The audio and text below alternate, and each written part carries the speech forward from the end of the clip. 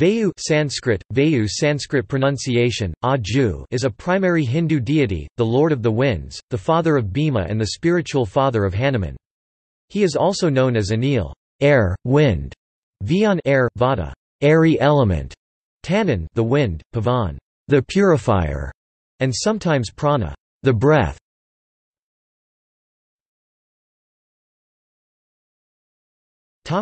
Connotations.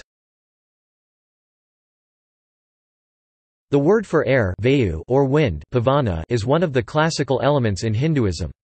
The Sanskrit word vata literally means blown, Vayu, blower, and prana, breathing, viz., the breath of life, cf. the asterisk in animate.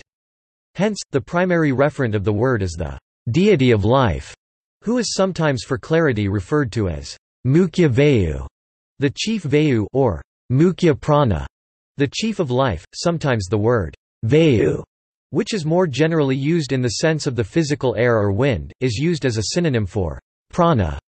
Vata, an additional name for Vayu, is the root of the Sanskrit and Hindi term for atmosphere. Vedavaranam. Pavan is also a fairly common Hindu name.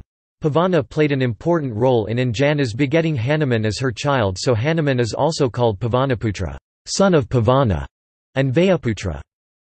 In the Mahabharata, Bhima was the son and an incarnation of Vayu and played a major role in the Kurukshetra war. He utilized his huge power and skill with the mace for supporting dharma.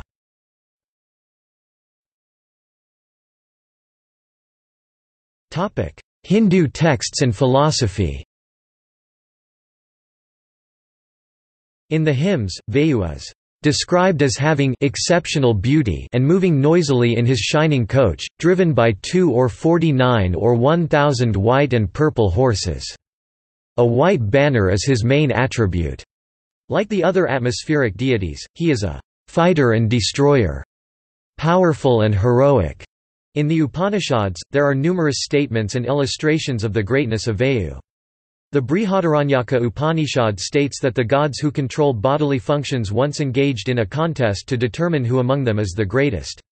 When a deity such as that of vision would leave a man's body, that man would continue to live, albeit as a blind man and having regained the lost faculty once the errant deity returned to his post. One by one the deities all took their turns leaving the body, but the man continued to live on, though successively impaired in various ways. Finally, when Mukhya Prana started to leave the body, all the other deities started to be inexorably pulled off their posts by force, just as a powerful horse yanks off pegs in the ground to which he is bound. This caused the other deities to realize that they can function only when empowered by Vayu, and can be overpowered by him easily. In another episode, Vayu is said to be the only deity not afflicted by demons of sin who were on the attack.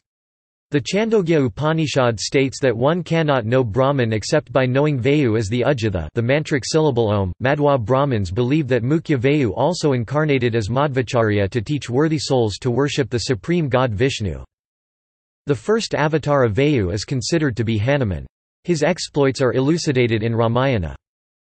The second avatar of Vayu is Bhima, one of the Pandavas appearing in the epic, Mahabharata. The third avatar is traditionally ascribed to Madhvacharya, a 13th-century Indian philosopher.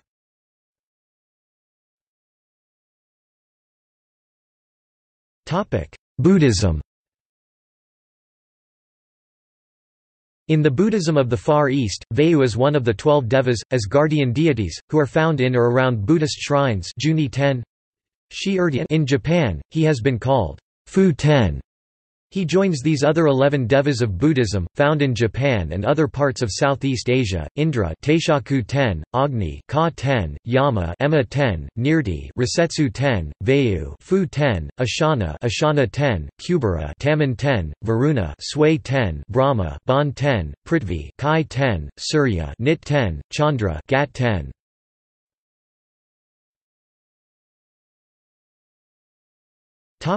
In popular culture.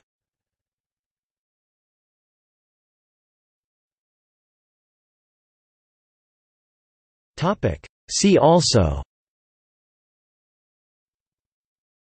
List of wind deities, Vayu Vata, Maruts, Rudras, Rudra, the Vedic wind or storm god.